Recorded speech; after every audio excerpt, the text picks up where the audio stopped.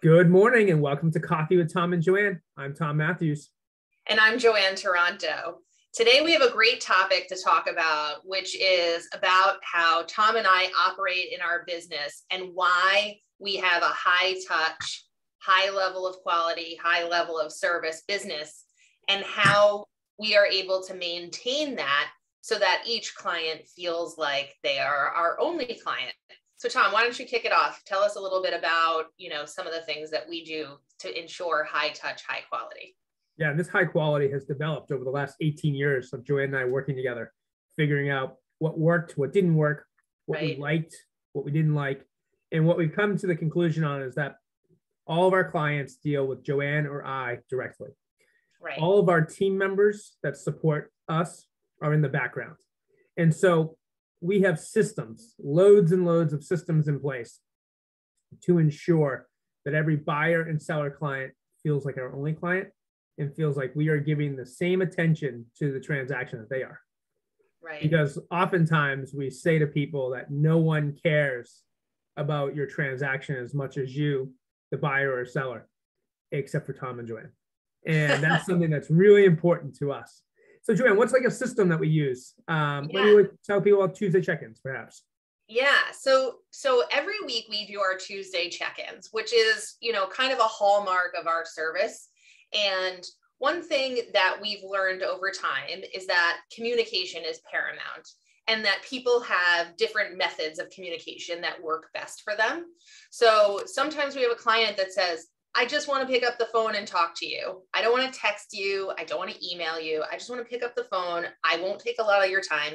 Whatever the case may be, we tailor our communication to each client's preference, and we will ask that up front when we begin working together. What do you prefer? And we can change it at any time. A lot of people will prefer, a group chain text message that's between Tom, myself, and maybe a couple that are buying or selling together. And that way we have really streamlined communications. Because one of the things that I think gets lost in our business is the high level of communication. A lot can be interpreted improperly from an email or a text message. And that's why we think phone calls are really important. And we want to tailor our messages and our methodology to the way that our clients prefer to be updated. And then having that assurance that you're going to get contact from us on every Tuesday is really nice, because sometimes you can just hold your questions. If it's Monday, you're going to hear from us on a Tuesday. Or if you have a burning question, that you can pick up the phone and that we're going to answer it. So the important part to us is the level of communication needs to be really, really high. And that's part of the high touch service that we provide.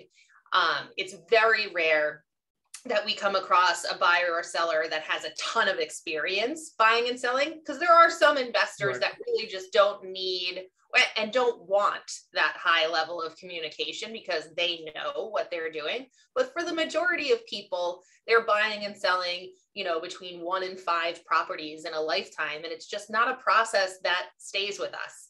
Even if you did it 2 years ago, things change, methodology has changed, technology has changed. And we want to make sure that every person is feeling the comfort with the level of communication that we provide. How about, Tom, about the number of clients that we work with at one time? Yeah, the number of clients, we keep it very minimal so that it's, something that both Joanne and I feel that we can handle.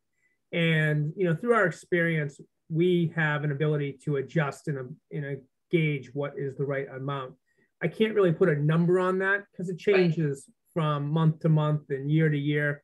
But if we feel that we have too many clients, we have a huge network of unbelievable realtors that we can refer people to. And that helps us to be able to maintain a really high quality and high level of service.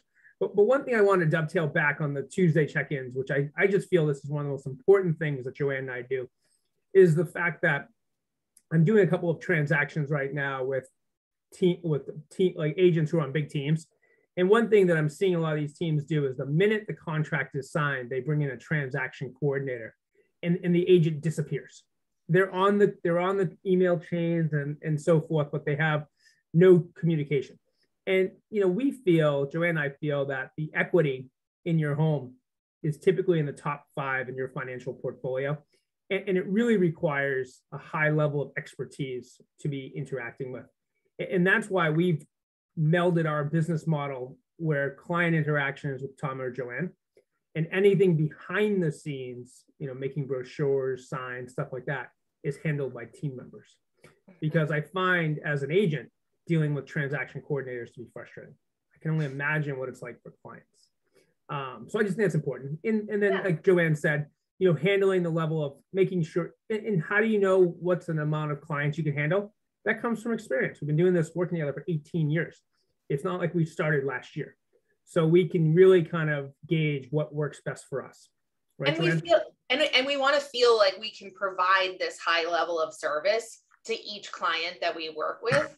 So if somebody, comes to us and has a need, and maybe their need is perhaps outside of our normal geography. I mean, we are licensed in the whole state of Massachusetts, but we like to stick to the Metro West suburbs. That's where we're most comfortable and what we know the most about.